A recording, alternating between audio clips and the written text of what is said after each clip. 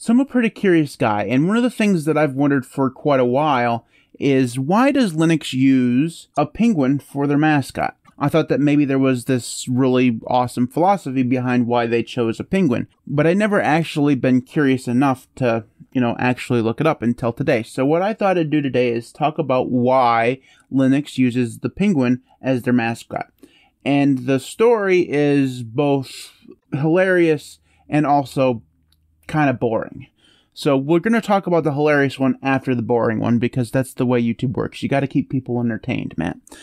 But let's just, move past that. So the boring and most likely the realistic reason why the penguin is the mascot for Linux is because the Linux mailing group put together a contest for a logo, and one of the people who took part in that contest knew that Linus Torvalds had an obsession with penguins, and therefore he submitted a penguin to the contest, and Linus Torvalds selected that logo as the mascot. That's the reason why they use a penguin as the mascot. Now, the other story that kind of goes along with that is related to Linus Torvalds' obsession with penguins.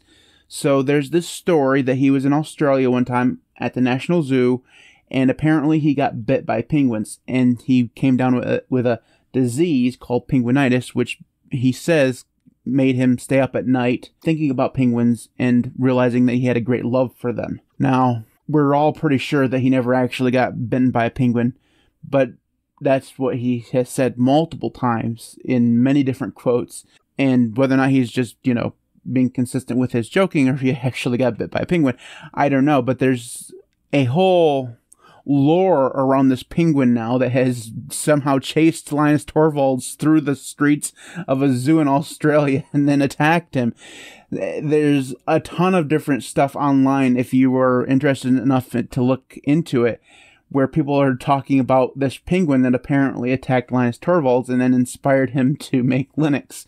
Now, the actual history behind the logo itself is kind of interesting if you're, a history buff. So it was originated in 1996. It was put into the contest by a guy named Alan Cox, who was the maintainer for the version 2.2 of the Linux kernel. And then the actual mascot itself was designed by a man named Larry Ewing in the GIMP program. So it was designed in free software, which is awesome. And then the name Tux was first coined by a guy named James Hughes, who has said that it stands for Torvalds Unix. And it also obviously correlates with a penguin wearing a tuxedo. It looks like a tuxedo. So that is the history of the Tux logo.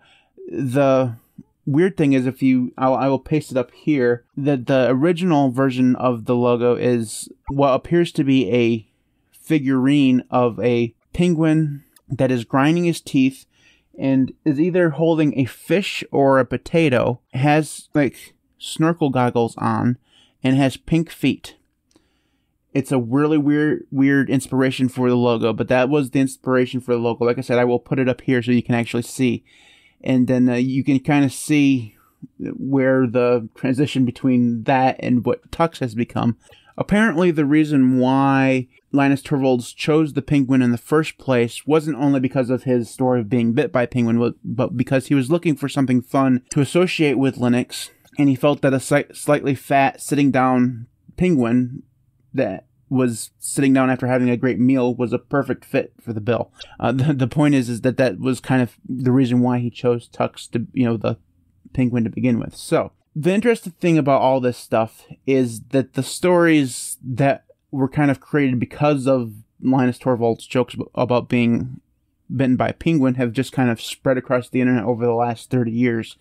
And some of them are utterly hilarious. So I highly recommend doing a Google search for that kind of stuff, and you'll probably find some really entertaining stories. So just a quick video for today. I had no time to do anything else, so I decided to do this quick video, even though it didn't turn out to be so quick because I had to do it a second time, but whatever.